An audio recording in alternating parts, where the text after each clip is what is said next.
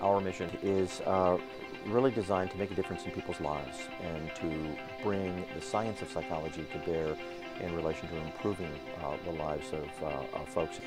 Today I talk to students about the kinds of things that they can do now to enhance and enrich their educational experience, to make them more marketable in a way to college, and to help develop a kind of vision for themselves that would drive them into their college majors and into the postgraduate kind of training.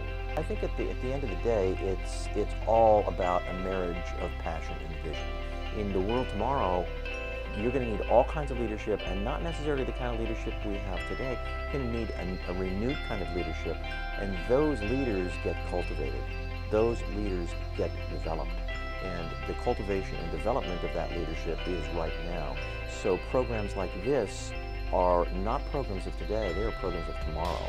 They have gained value, and the investment that is made in programs like this at this time rewards a greater and greater kind of return on their investment as people move up through the pipeline and succeed in their own careers.